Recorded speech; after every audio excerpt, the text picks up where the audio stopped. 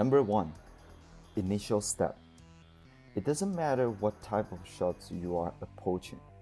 The initial step will always be the first step if you want to generate more power and be quicker to reach the birdie. Number 2. Shuffle step.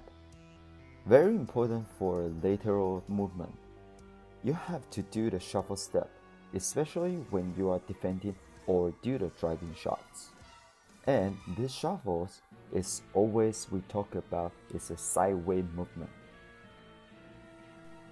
Number 3. Crossover step. This usually you will apply when in a passive situation. That means it's when the birdie has passed over you and you need to move to the back course quickly. Number 4. Follow-up step. If you want to increase the pace of your rally, then you must follow up after every shot that you hit. It can either be forward or backward, but you must always follow up until the point is over. Number 5. Chasse Step. This is a French word. Chasse Step is when you shuffle from back to the front, or from front to the back.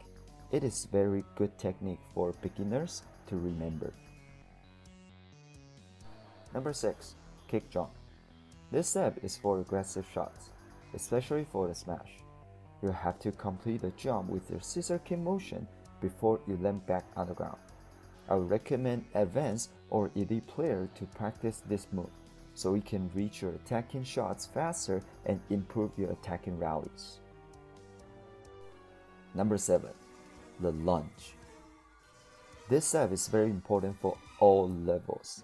Beginners miss this step quite often. It's the last step before you reach the birdie.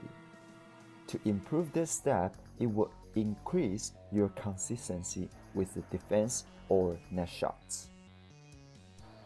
Last one, double leg jump. This is a footwork for jump smash. If you done properly, it allows you to go behind the birdie in time and channel all your power into the smash mid-air. If you want to improve your rallies, make sure these 8 tips of footwork foundation you need to remember it. To practice footwork is very boring, but there's no gimmick because you practice, you do more often, then can build up your muscle memory and your movement will be more smoother and quicker on the court. If you like this video, make sure click the subscribe button and notification bell so you won't miss our new content in the future. Thank you for watching.